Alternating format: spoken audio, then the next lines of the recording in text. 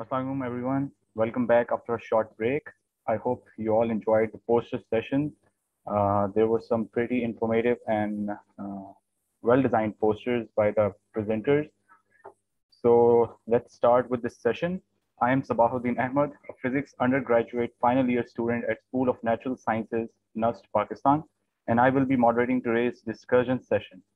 The format for the discussion is pretty simple. It's an open discussion, and if you have any questions, all you need to do is raise your hand, and we will give you the option to ask your question directly from our guests. While you get ready, let me introduce our panel of guests.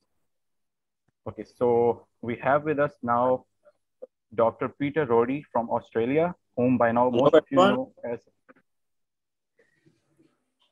Hi, Dr. Peter. Okay, so Dr. Peter Rohde from Australia, whom by now most of you know as our co-organizer of this conference. For those of you who have just joined us, Dr. Peter is a senior lecturer and ARC Future Fellow at University of Technology, Sydney, who is working in almost all things quantum. He's also a member of Heron Institute for Theoretical Physics. So welcome, Dr. Peter. We also have with us Okay, so we also have some national guests here. Dr. Adam Zaman, an assistant professor in the physics department at Lahore University of Management Sciences, and is currently working in quantum optics and quantum information. So welcome, Dr. Adam. Furthermore, we also have Dr. Muhammad Faryad, an assistant professor of physics at Lahore University of Management Sciences. He obtained his MSc in 2006 and MPhil in electronics in 2008 from the Quaid-e-Azam University, and his PhD in engineering science and mechanics from the Pennsylvania State University in 2012. Most of his past research has focused on computational electromagnetics, but he has been learning quantum computing for the last couple of years. So welcome, Dr. Faryad. So we have a very diverse panel for sure, and I hope the audience is ready to ask their questions. Let me just move towards the chat. So let see if someone has raised their hand for the question.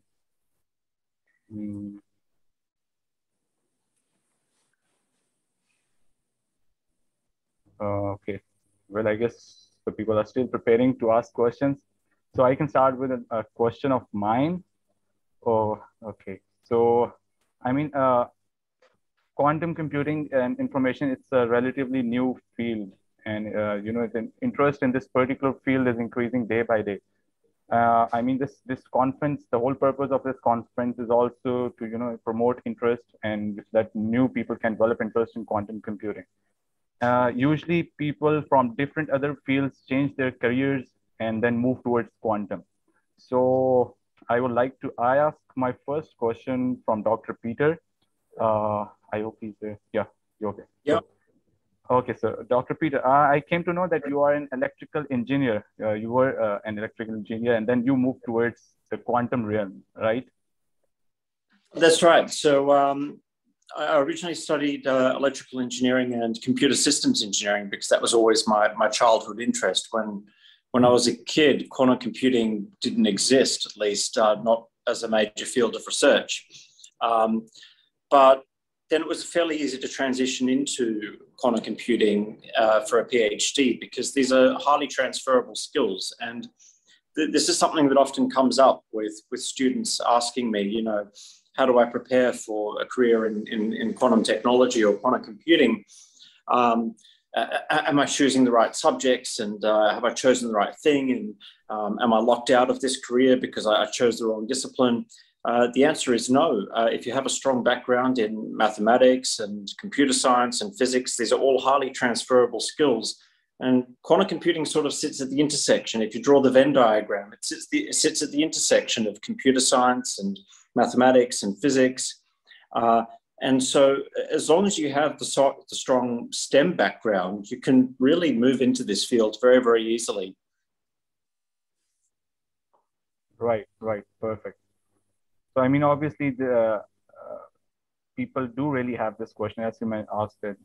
It's a basic question that every person who is joining this field as a beginner, they usually have this question.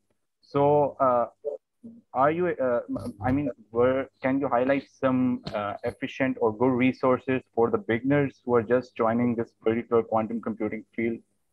Yeah, so I mean, these days, the way to approach it can be much more streamlined and shortcutted than what I did, because now you can get dedicated degrees in quantum computing, or at least PhDs and now undergraduate degrees even in some places. But really, it comes down to getting experience with quantum physics and quantum mechanics as early as possible in your studies. And familiarity with mathematics and engineering principles as much as possible. And as long as you're just generally guided in that direction and you've got some grasp of quantum physics along the way, the rest, you sort of pick it up. Like, it's such a big field that there's no single subject that will prepare you for everything. It's such an enormous field now that even the absolute experts in the field don't understand every single individual subfield and all the nuances. Just in the same way that if you're an engineer, you don't know everything about engineering. You specialize in one particular type of engineering. But now engineering is so big that it's one particular subtype of a subtype of engineering that people specialize in. So my advice is guide yourself according to your interests as you go. Start by making sure that you're familiar with the basics of things like quantum computing and quantum physics. And as you go and you start reading papers, you figure out what aspects of it really appeal to you and what are interesting to you. And then you start carving out your own little niche area. And that's really what leads to a research career, is finding something really that's of interest to you that other people may not have thought so much about. That's how you find a new niche in the market. Great. Yeah, definitely. It all, at the end of the day, depends on our own particular interest. And obviously, as you all mentioned, specifically that there are some resources, and obviously there are now proper degree programs on quantum computing. So, right, well, we also have Dr. Faryad here from LUMS. So, okay. Yeah. Dr. Faryad, I have the same question for you as well. You are also just, as I mentioned in your bio as well at the start, that you have just started learning quantum computing, and you have also transferred your career towards quantum computing. So what's your experience? I mean, can you share any challenges that you faced while transitioning to this quantum world? Thank you very much. So, yes, as you mentioned that my earlier work was in computational physics, but it was mostly classical computation. And a couple of years ago, I began to get interested in learning quantum computing. And as far as the available resources are concerned, I think there is, a wide variety of resources that are now available on the web. Thankfully, the computing community in general, and also the quantum computing and information community is mostly, it is very helpful to everybody else around, and almost everybody posts their lecture notes, videos, and codes, everything online, so that other people can learn from them. And also many companies, especially IBM, they have, made available a lot of instructional materials on the web that students can start from there. Like there is a Qiskit textbook online that explains the algorithms and also their implementation, that students can start, from almost basic, and in sort of a self-guided way, they can go on learning. And that's actually how I also mostly started out, even though my first and only course in quantum physics that I ever took as a student was actually from Dr. Faryad, who was one of the speakers earlier today. And but since then, I have been working in other areas. But when I came back, of course, the best point to start is always learning quantum physics if you are already familiar with the classical computing. If you're not familiar with classical computing, then perhaps learning quantum physics and a little bit of computer science in parallel would be helpful on this journey. And as far as the challenges are concerned, I think particularly for people and students in Pakistan, the major challenge is a very small community of people who are working in quantum computing, especially. There are a lot of people who work in quantum optics in Pakistan, and people can talk to them and discuss with them problems and ideas so that they can deepen their own understanding and, get to know of problems in it. But quantum computing is essentially an area which is, very scarce in Pakistan. There are only few people who are working in quantum computing. So that's one challenge that I face, when I started, that there's almost nobody except for a few people that I can talk to about different quantum algorithms. If I have some trouble, okay, what's the logic of that algorithm or how it's working, or if I have some trouble at some implementation point. So, but hopefully when more and more students learn this and come into this area, there will be more and more people who we can interact with. And that was especially, felt during the last couple of years because of COVID, that we couldn't travel internationally. And that was one challenge that I felt. But hopefully with the COVID gone, people would be able to travel internationally to discuss with other people. And if I see chat in the chat, there's somebody who has asked a question about practical lab for quantum computing. So the development of quantum computers actually, which has been benchmarked and have qubits with a very low error, is a very highly challenging and field, and it requires a lot of investment. So unfortunately, we don't have any practical quantum computer in Pakistan that people can, access and simulate their programs on. But thankfully, IBM's quantum computers are available through cloud to everybody in the world. So students can access quantum computers of IBM and simulate their programs on those computers. Thank you, Dr. Faryad, for sharing your experience and as well as answering the question. So we have a member, an audience member here who's ready to ask their question. Mariam Ehsan.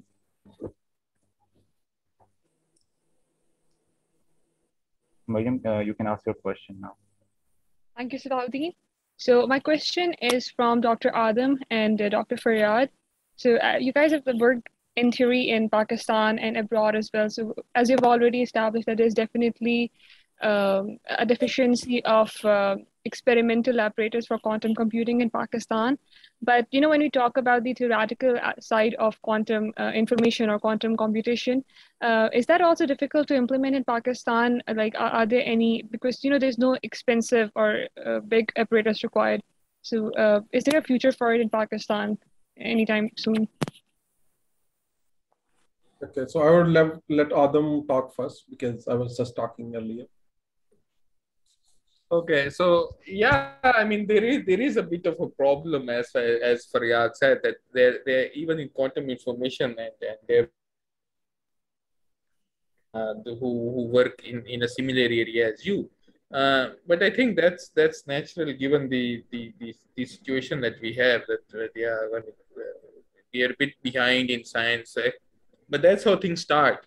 I mean, these are still early days as far as the quantum revolution is concerned, and Pakistan being a third world country, it's expected that we'll be like 5 steps behind.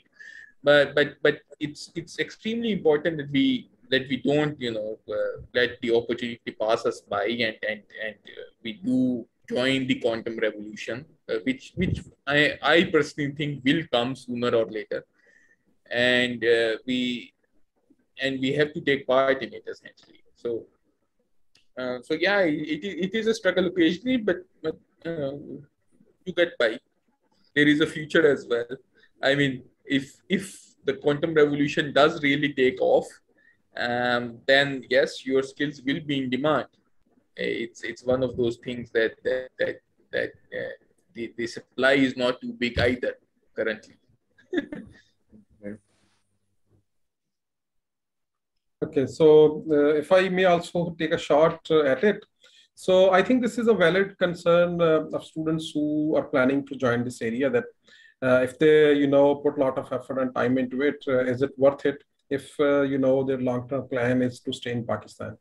And I personally believe that it's definitely worth it. And I think for those people who would be joining this area right now, it's probably going to be even better because they will be sort of leaders in this area in Pakistan. And what we need to do is to realize that quantum technologies is now a very big area. And I'm sure Peter can also, say something about this. For example, it encompasses quantum computing. So that's only one part. So for that, you need a quantum computer. But hopefully, in maybe few years, even if we are not able to make our own quantum computer, we might be able to get a quantum computer, from companies who are making, and they would be selling. So we need an expertise in our country where people know how to operate such a computer and how to, get advantage from this. So even in quantum computing side, there's going to be a huge opportunity for those people who are ready to work with these machines. But that's only one part. And the other part is the information side. So the communication side. So communication is being affected in two ways due to quantum revolution. One is, of course, a new regime of quantum communication, which you can call quantum communication, where we are, sending entangled photons and the information encoded into them. So we need, quantum information tools to implement that. And hopefully that side, when, it's implemented worldwide, it would be implemented here as well. But then there's another side to communication. Even being in the classical domain, now people are trying to discover post-quantum cryptographic technique that are immune to quantum attacks. So even within the classical world, a lot of work is being done to come up with new protocols that people cannot, break even when they have access to quantum computer. For example, our speaker in the morning, she was telling us that some people are now already, holding up all the data that they can get their hands on in the world, and they're storing it with themselves because they are thinking that maybe in 5 to 10 years, if they have a quantum computer that can decrypt it, they will then be able to, know what's going on right now. So that's why even without quantum computer, there is a lot of work which is being done on post-quantum protocols. And then there is a third area, which is, quantum metrology. So there's a considerable amount of work which is being done in building very highly sensitive sensors to measure, let's say, magnetic field, gravitational field,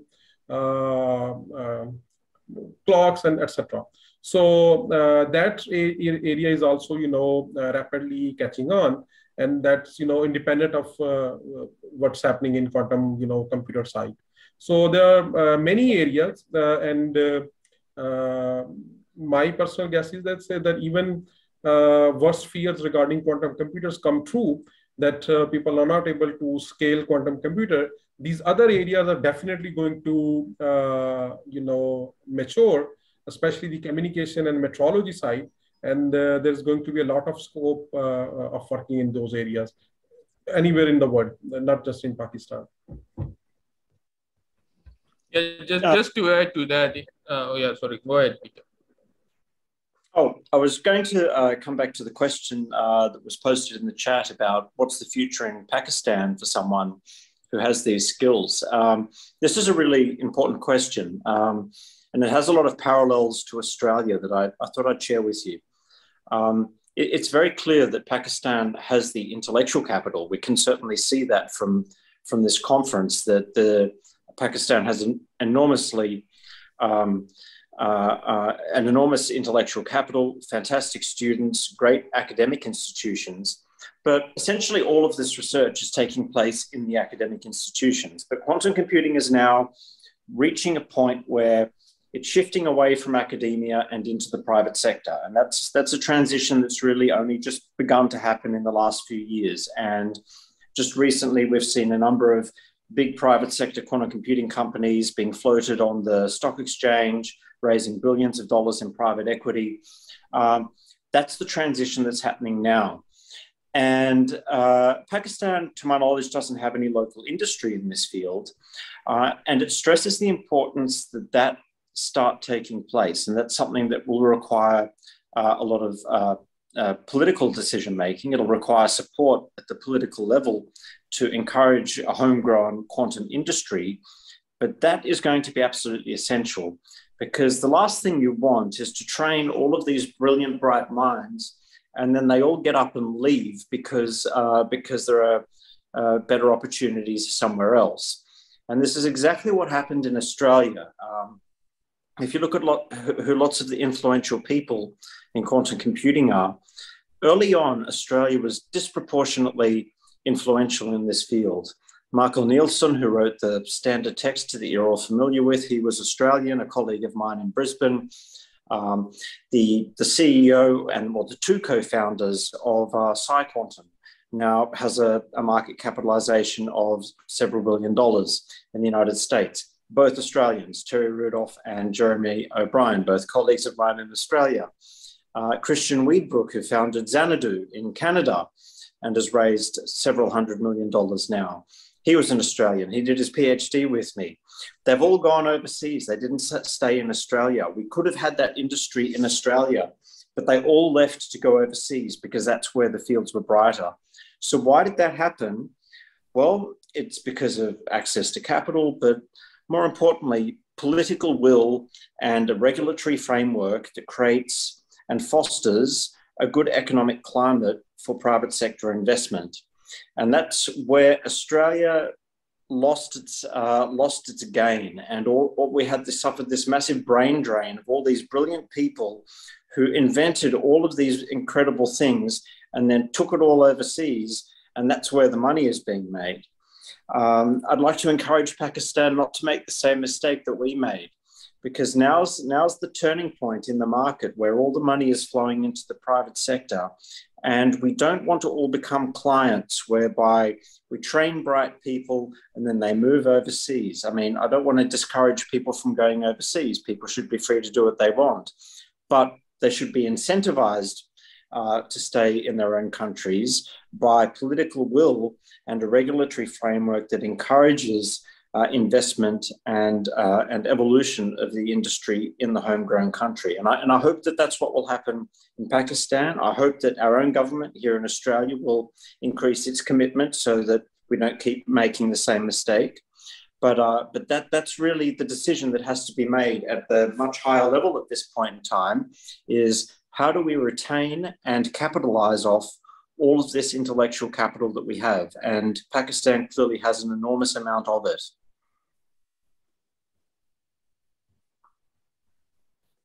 Thank you, Dr. Peter. Dr. Adam, do you have to comment? Yeah. Anything? You were going to say something. No, I was trying to address previously the concern raised that when students think about these quantum technology, that is a quantum computer, and yes, it is true that a quantum computer currently at least is pretty far away.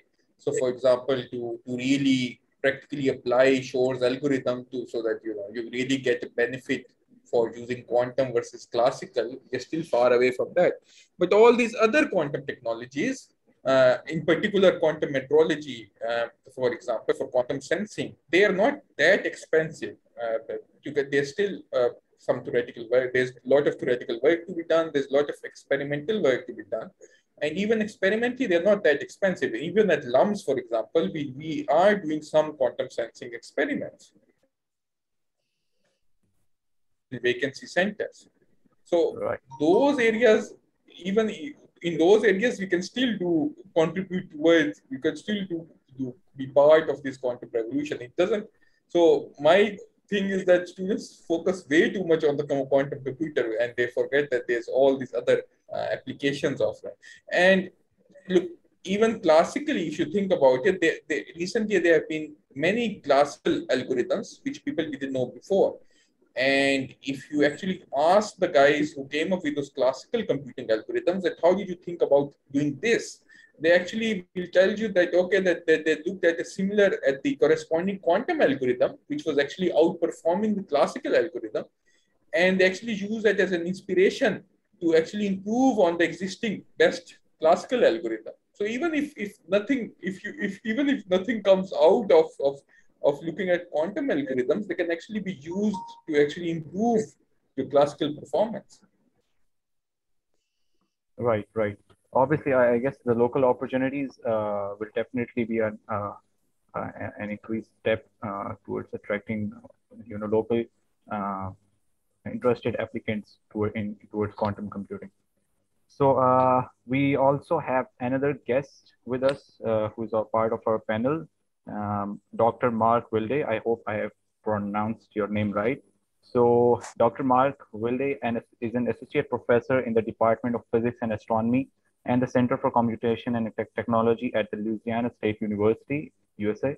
He will be joining Cornell University soon, and he's a recipient of multiple awards such as Career Development Award from the US National Science Foundation and many more.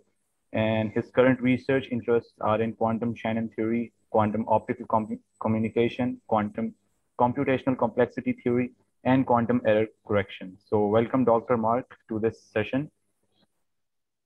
Hello. Thanks for the nice introduction. Nice to meet you. Okay. Welcome, Dr. Mark. Okay, so Dr. Mark, as other speakers and guests have also mentioned, and Dr. Peter also mentioned the situation in Australia. So how is the situation in USA? Is there brain drain or the investment by the government good enough for the local residents of US or the international applicants as well in terms of quantum computing and quantum information? Well, in the U.S., we're kind of in a situation where there's too much funding available in this field. The Quantum National Initiative was passed in December 2018, I believe it was, and then that authorized $1 billion for the field, and so many places like government labs, there are these quantum science centers that have been established for Department of Energy, and that established lots of funding for national laboratories and some universities. So, for example, Los Alamos National Lab, they have lots of funding. We have sent students over there to conduct research in quantum computing.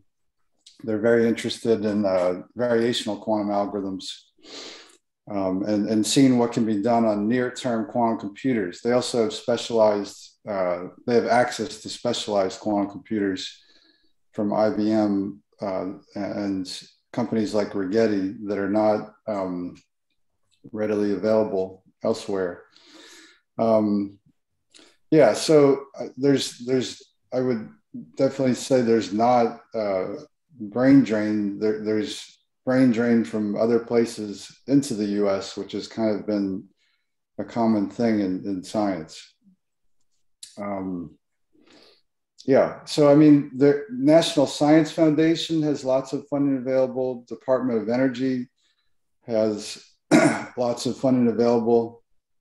We've even had situations where, like, National Science Foundation, I've been able to apply for supplements to the grants that I have with them for, testing out what can be done with current quantum computers.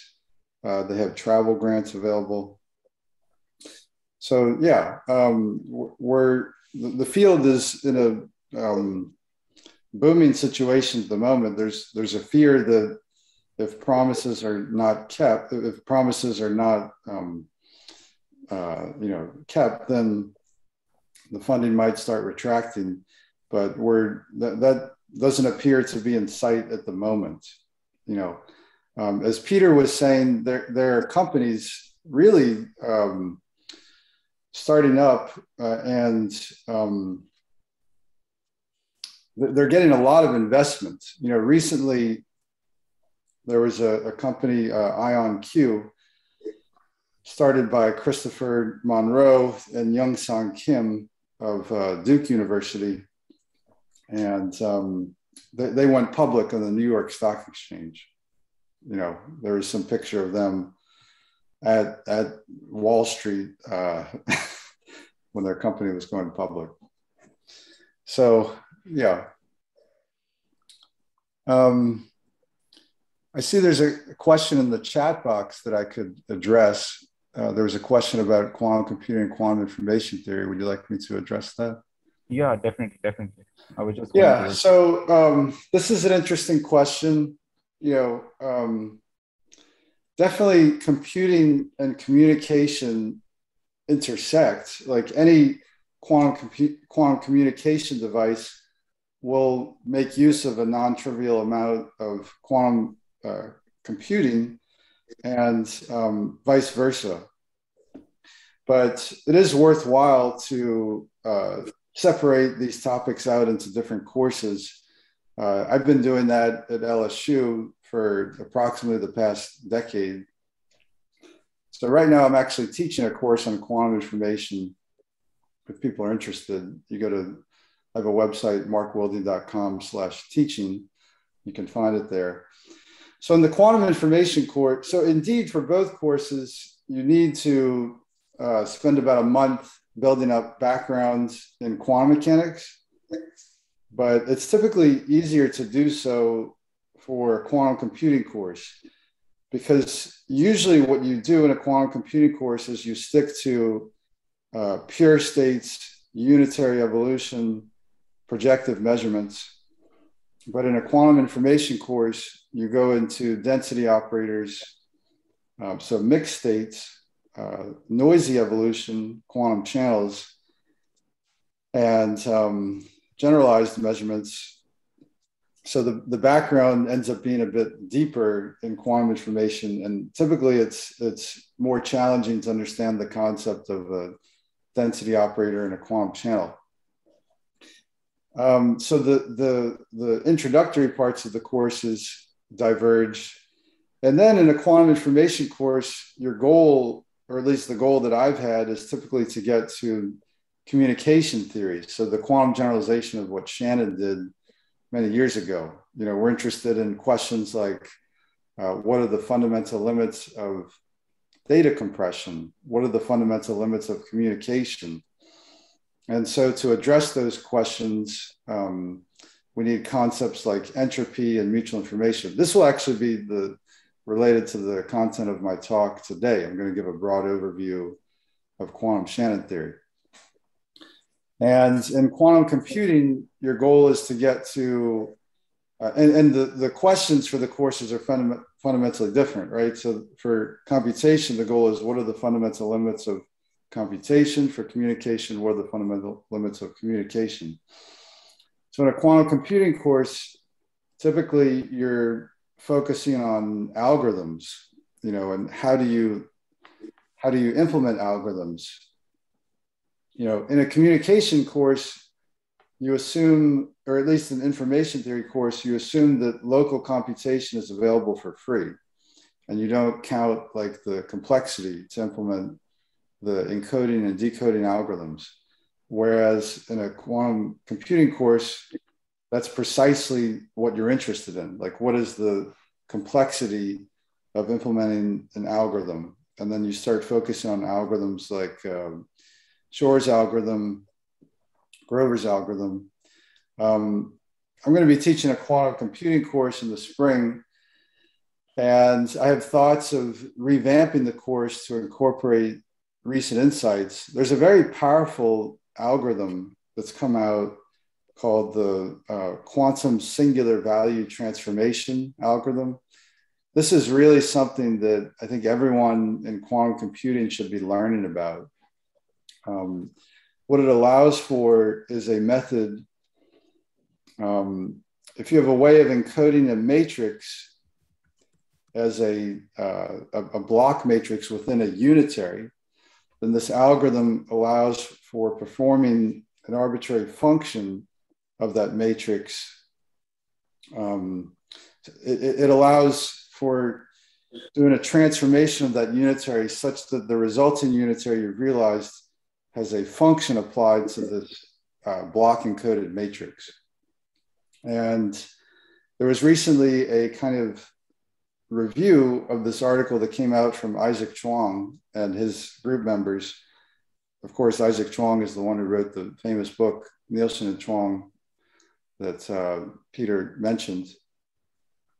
So they provide a review of this algorithm. They call it a grand unification of quantum algorithms. So, you know, many algorithms such as Grover's, Shor's, Hamiltonian simulation, quantum algorithms for semi-definite programming and optimization can be understood as special cases of this algorithm. You know, many of the algorithms that are used for quantum machine learning are based on speedups that are available by for basic linear algebra routines. And this algorithm captures that in this basic framework. So anyway, I'm starting to digress a bit from the question, but indeed, I think that's an extremely important algorithm to learn about. I don't know if anyone will be talking about that at this conference. Thank you, Dr. Mark, for your giving the answer for that question. Okay, so we have some more audience members who are ready to ask their questions. So Yagana, you can ask your question.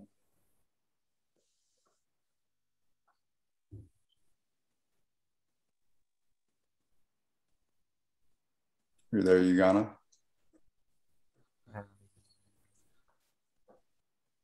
Okay, I guess we can move towards the next. We can pretend we know what the question is and answer it. Oh, she can't unmute herself. Well, I guess we have given her access to. Oh, now it's good. Okay, go ahead. Thank you so much, I have been unmuted now. Okay, so my question is from both the national and the international panelists. That as we know that one of the applications of quantum information computation is in the security sector, the intelligence or security sector.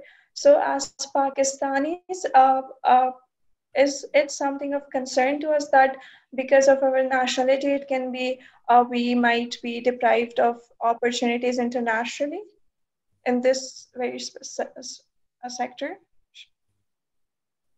That's a legitimate concern because I know that in Australia, and I think it's probably similar in the United States, Mark can probably comment on that. In Australia, we have defence export control legislation, and that broadly encompasses quantum technologies now, and it's getting tighter and tighter.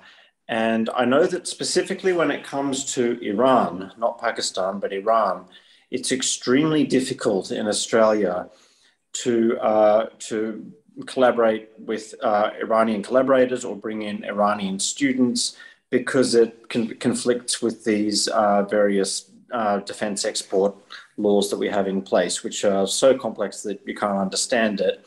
But it's so complex that you can't understand it, and therefore you can't navigate it, and it becomes so much of a burden to try and navigate it that it ends up not being worth it. So it creates a regulatory barrier so huge that it's insurmountable. It's a legitimate concern that in some jurisdictions, nationality will play a role because this technology is a dual-use technology and can be used for all sorts of purposes. But that's not a reason to feel excluded from the sector altogether, because even if there aren't opportunities in one jurisdiction, you can always do research and publish in international journals the way we all do. You can always go to a jurisdiction where you are able to collaborate freely. It's not as though every country has the same defense export laws, and these things vary enormously. They will change over time. But yes, it's something that you need to keep an eye on, but it's not a reason to give up hope because certainly people from every nation very successfully contribute to the research in this field. Yeah, so I'll comment on that as well from the perspective of the US. If your interest like mine is to do academic research, then there's certainly not a problem with opportunities at universities in the US. And there's certainly many rich and interesting theoretical questions still available to address in our field. It's not like everything has become entirely commercial and there's nothing left to do from an academic perspective. So, you know, if your goal is to do research in the field, if you're excited about ideas like teleportation, you know, extensions of teleportation, quantum algorithms,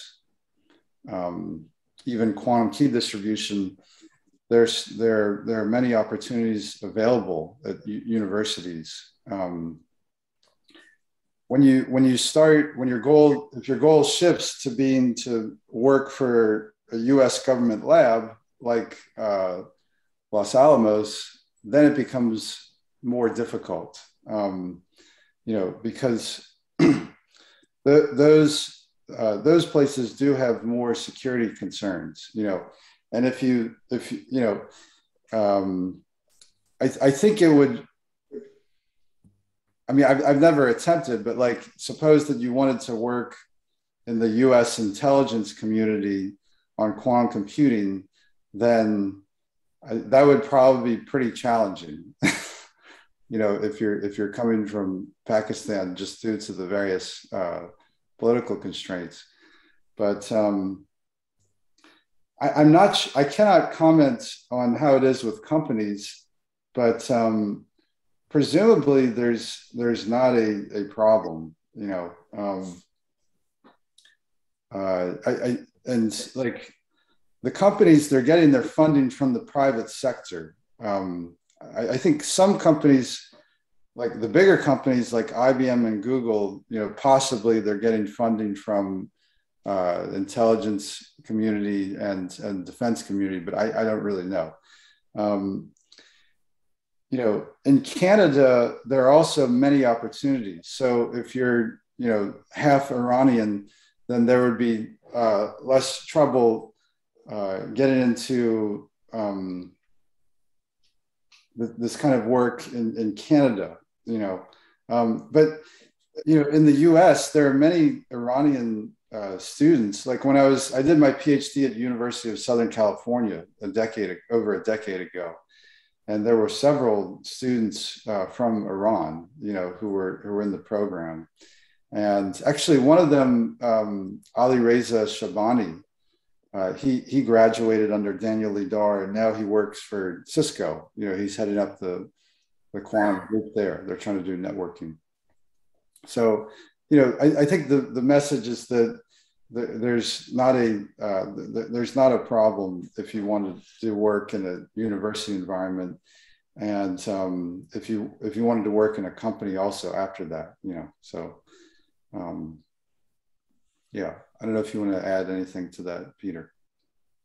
Yeah, I think ultimately these things are highly dynamic, and whatever we say today is probably not necessarily going to be the case in a year's time. But actually, building on what you were saying, Mark, in Australia, it is now the case that these kinds of laws do affect private companies. I don't know the full details of it, but I know that there was quite a kerfuffle about it when the very limited number of quantum startups in Australia were very concerned by some of the new legislation's potential impact on their ability to attract foreign capital and foreign intellectual manpower, because it was just so tightly worded and extremely broad, and also unreliable in the sense that you know that it's going to change over the years. So I think maybe the uncertainty risk is part of the big problem. Yeah. I'll add to this that in the US, most of the concern is actually about China, you know, with regards to quantum technology. I have not heard that there's concern about Pakistan or India or Russia. Most of the concern is about China because China has they've made tremendous achievements in this field, in quantum key distribution, and now we're seeing it in quantum computing also. So, that's where most of the concern is. I mean, this is true from a geostrategic perspective. Obviously, China is the big player in terms of competing with the West. At the same time, it's such a big power that it's hopeless to try and push back against their influence. So instead, these legislations that we have, they tend to more target the smaller players like Iran, for example, which has always not been on friendly terms with the Australian government. I don't know why they would perceive Iran as a risk from a quantum computing perspective, compared to China. It obviously doesn't make sense, but politics often doesn't, right? Politics isn't sensible.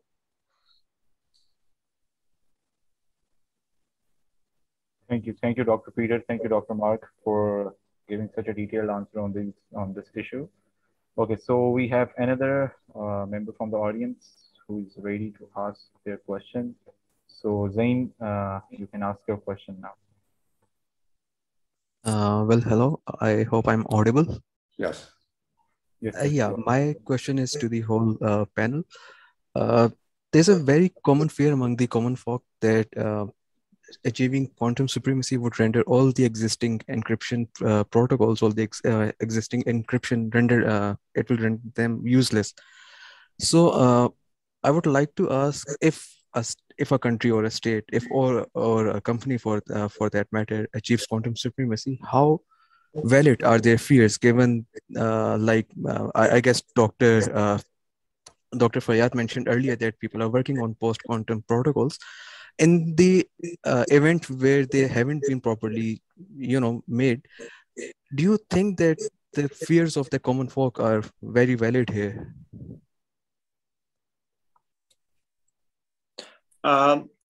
So my view on the whole risk to cryptography presented by quantum computing is maybe a little bit more measured than some of the headlines you see in the newspapers, where it's presented as the moment that someone has a quantum computer, they're going to crack all of the public key cryptography and then everything's ruined. Well, it's not that simple. Even if we did have a large-scale quantum computer, it's not as though it can spontaneously just crack a code. It still takes a significant execution time.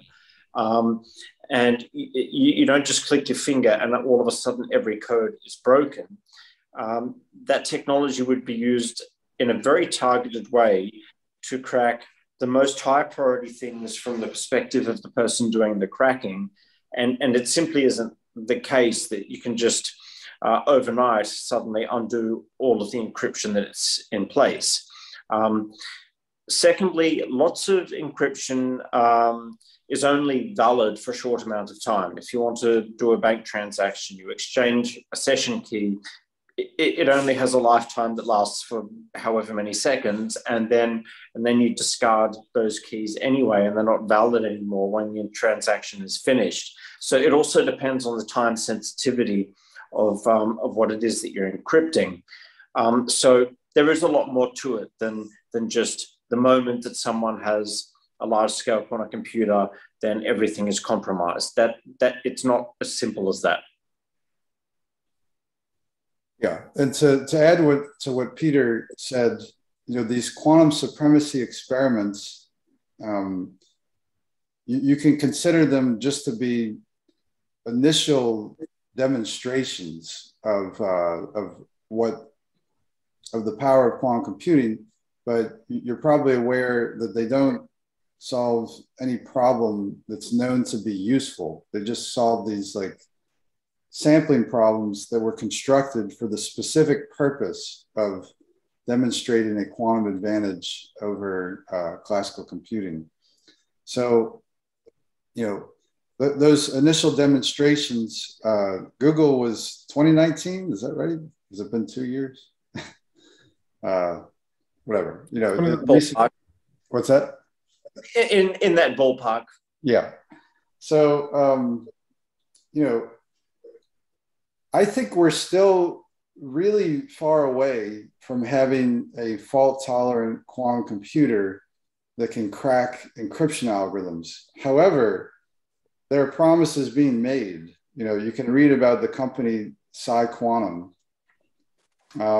They are currently, I read, like valued at $3 billion US, and they have promised to have over 1 million qubits, like in the next 2 years.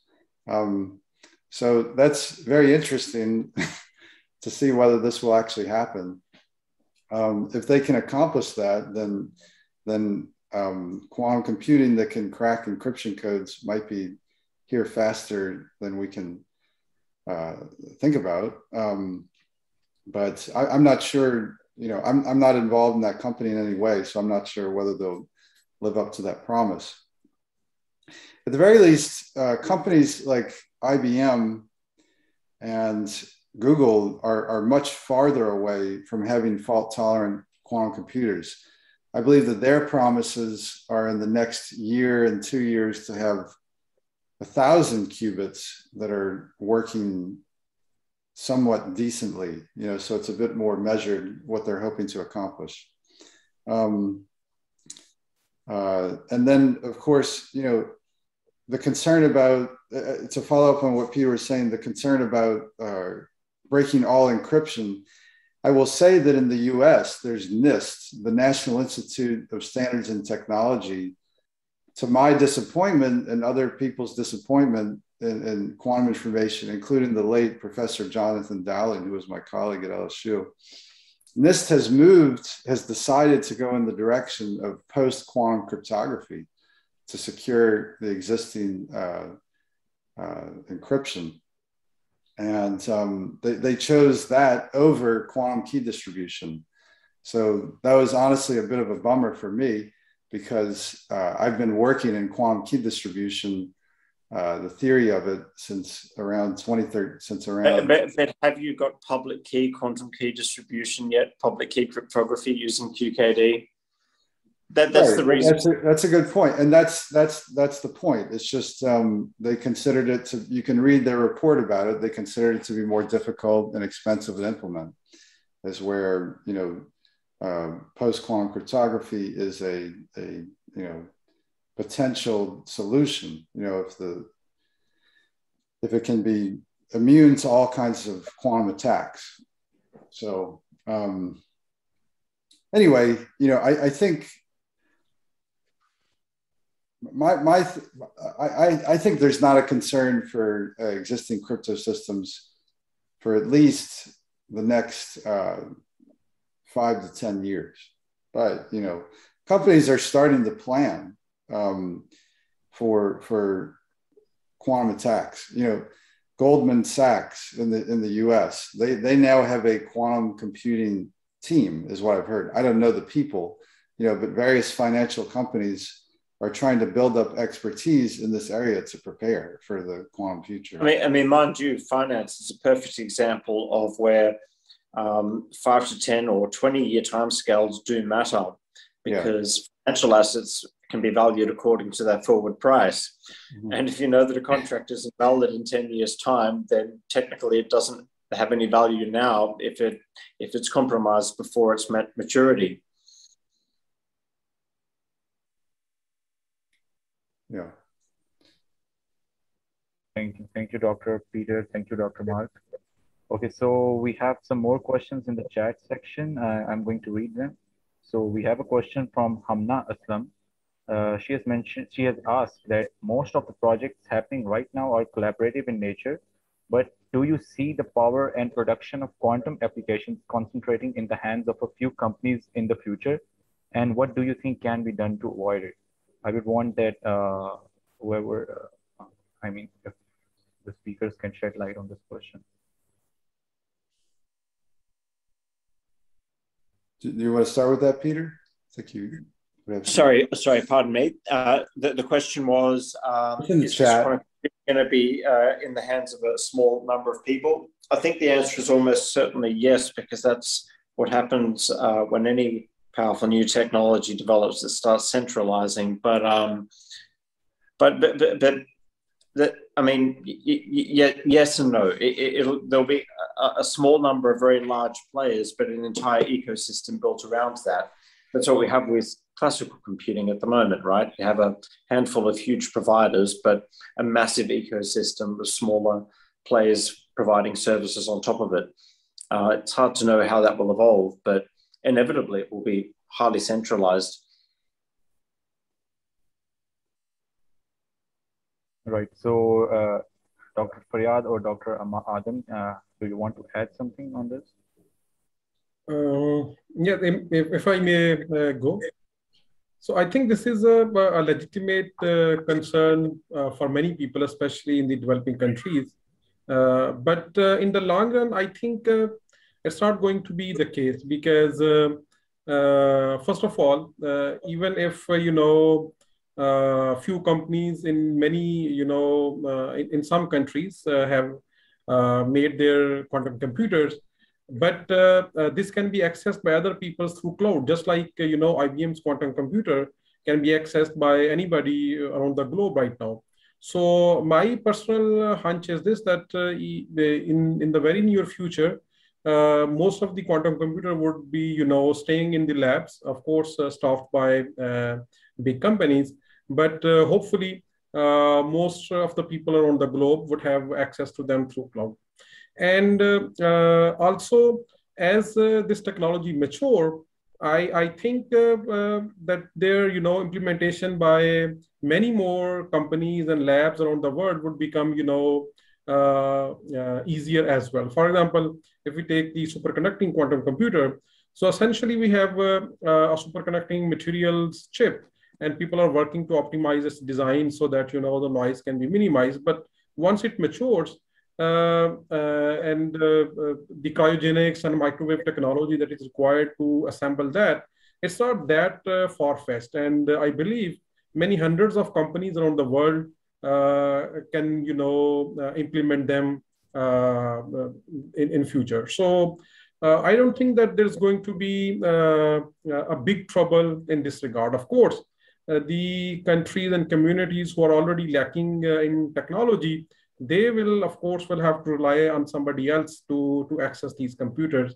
And because very likely these quantum computers are not going to be something like a laptop that we have, in front of us. They're almost, for quite some time, they're going to stay in very, very highly technical labs, and people would be accessing them over the internet anyway. So the access will probably not be a major issue. At least that's my point of view. Yeah, so for the example of IBM, if you work with them, they are very guarded about their superconducting quantum circuit technology. The specifics about how the chips are designed, how the qubits are designed, the interfaces, everything regarding the hardware. They're very guarded about that. But things that are more like algorithms, communication protocols, those are publicly published, and so they're kind of less guarded about that. But their interest is in protecting most about this circuit technology. Same with Google. That's we're talking about political concerns. The concern in the US is that technology to build quantum computers, the specific knowledge, they don't want that going to other countries like China, because indeed that's what gives you the power of quantum computing. But to agree with Professor Faryad,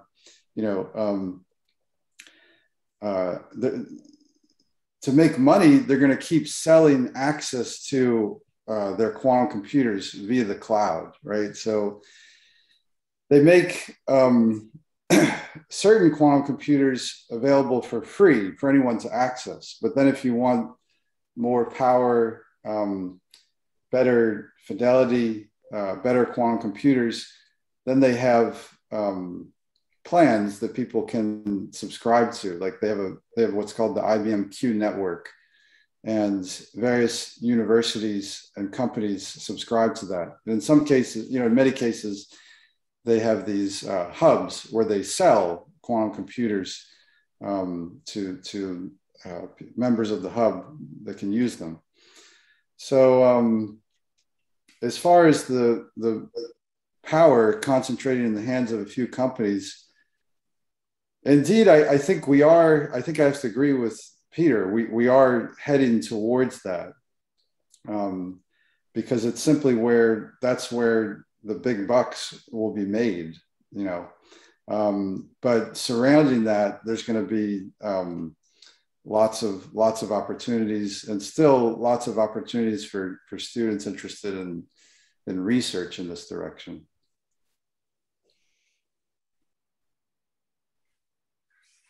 Thank you, Dr. Mark. Thank you, Dr. Peter, for giving answer to this question. Okay, so I guess it's time to wrap up this discussion session because we now have a short break afterwards. So I will now like to thank our guests for this informative discussion session, and definitely our audience for asking those amazing questions and involving different topics and bringing different topics to this discussion. And obviously, due to the time constraint, we were not able to answer a few questions. But now, as I mentioned, that now we have a short break. So the session will officially resume at 1800 PKT with a keynote talk by Dr. Mark Wilde on quantum entanglement, applications in communication and cryptography. So see you all then. We have a half an hour break right now. Thank you. Thank you, everyone. Thank you.